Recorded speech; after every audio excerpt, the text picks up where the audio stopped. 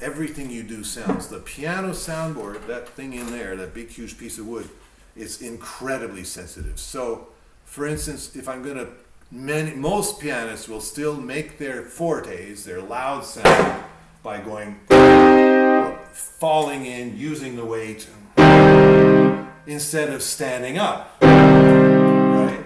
And even on Zoom, you can hear the difference in the sound. But listen to this. I'm going to play forte, and listen carefully. Okay, and now I'm going to play even louder, but with better organization.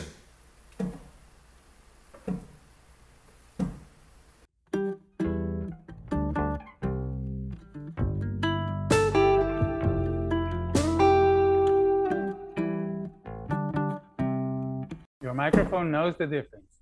The microphone can see the difference. So this one, all those vibrations, they go into the soundboard, and that static messes with the clean vibration of the piano string. And now there's fewer of those interference vibrations. The piano string will sound better. Everything you do sounds.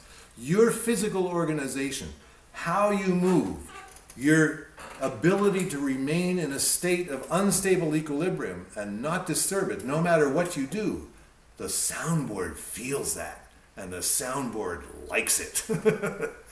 And a violin likes it too, and a guitar likes it too, and a cello likes it too, and even a flute likes it too. Those instruments are amazingly sensitive to every aspect of our physical state.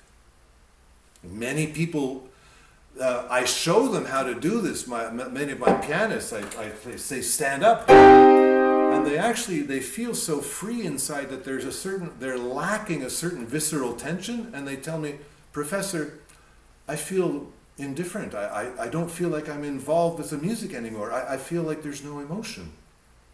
So again, that's their subjective experience. They're so, oh, I'm so emotional. I'm so emotionally involved. And that sense of emotional involvement and emotional expression is completely aligned with inner tension. If I'm trying hard, then I'm emotional. And if I'm not trying hard, I'm not emotional. Whereas if you sit in the audience, it's the opposite. The guy who's trying hard is shutting down the emotion. He's just strangling it. And the guy who's just there being with the music, he's opening up color worlds, emotional worlds, phrase shape worlds. He's shaping the invisible with his physical organization.